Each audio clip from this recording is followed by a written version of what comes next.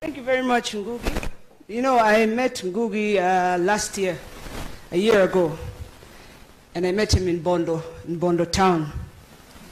So I know people have been asking, how did Ngugi become a senator all of a sudden? You have to come to Bondo.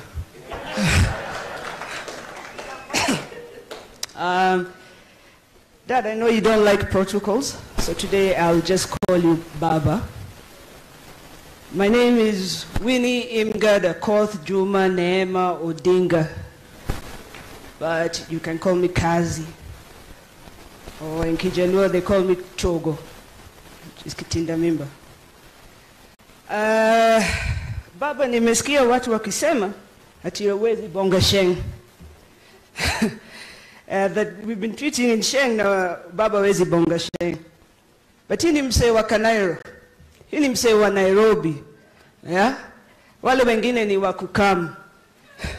Yeah?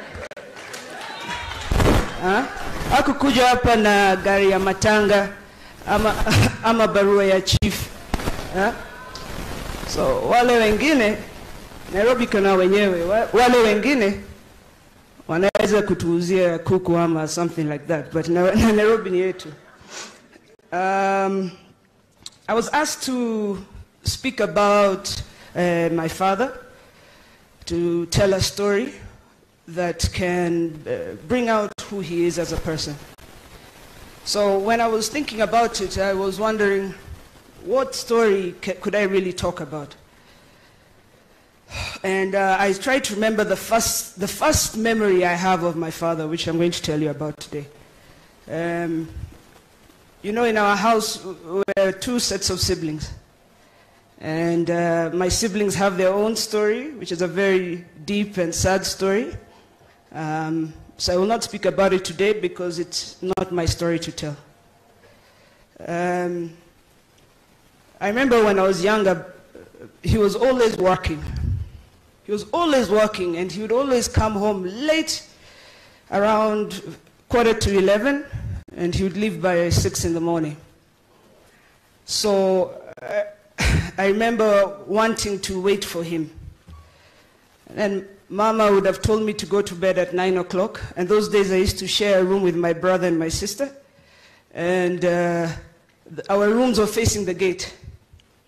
So when the car would come, I would get out of bed and I would rush downstairs and open the door. But the key used to be put so high up. So I used to take a broom and hit the key until Mama tied for me a rope where I could reach the key.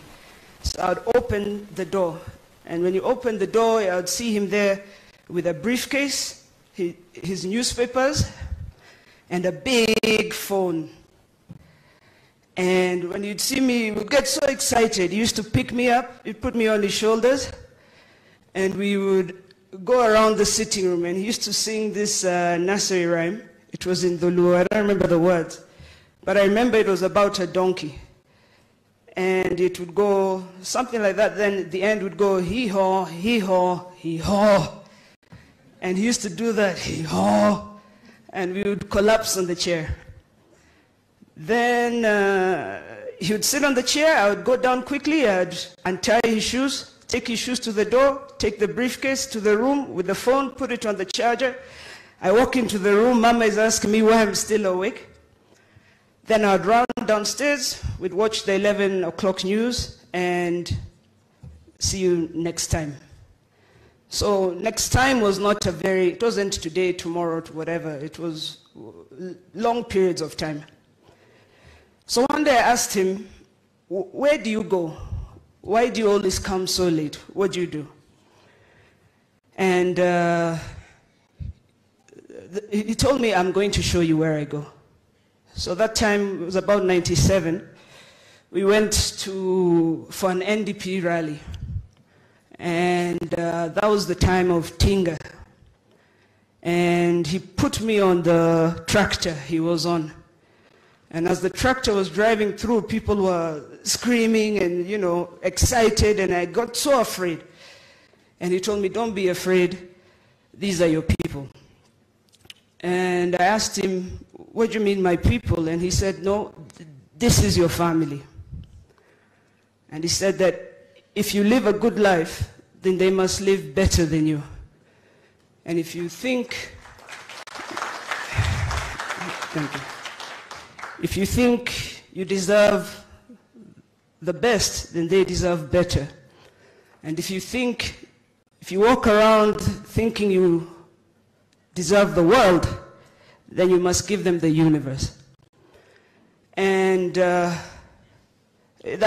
story really has always stuck with me. Because it finally made sense where he was, where he's been going, and it really brought out the issue that he's a fighter. So I hope that tells you what sort of person this is. He's a fighter. If you want something, you have to fight for it. You know, I see young people complaining today about Kenya, but Kenya cannot be better if we do not fight for it. There's nobody who's going to make Kenya better for you. We're the ones to fight for it. So next year in 2022, there's going to be two outcomes. Either something very good will happen, or something terribly bad will happen. And so you have to get up and fight against those forces. In life, when we talk about things, there's nobody who's going to give anything to you.